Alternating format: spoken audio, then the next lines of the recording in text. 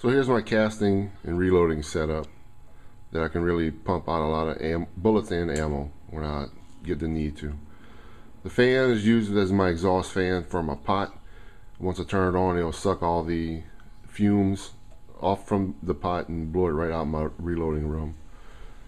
I use a hot plate to warm up my molds. This is my 92 grain NOE mold I just got yesterday. This is a 10-pound lead pot. When I'm casting small 9mm bullets, I only use one 10-pound pot, but in the back I've got another 10-pounder when I do my big 40 cal bullets. Have a little metal tray to catch all my sprues.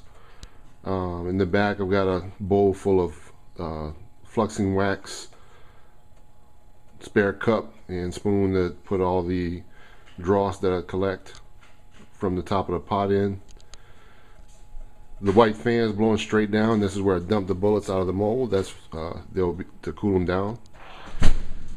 Once I drain a pot, I'll take the cool bullets, slide them on over, and there's my Star magma sizer with the air feed assist for the lube pressure, and I've got that running off of a PID controller that I just have the probe taped down to the heater with the lead ingot used to hold it in place.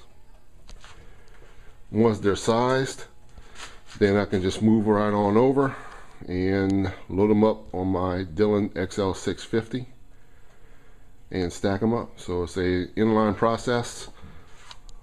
When I really feel like cranking them out, I can just come in here for a couple hours and do just that.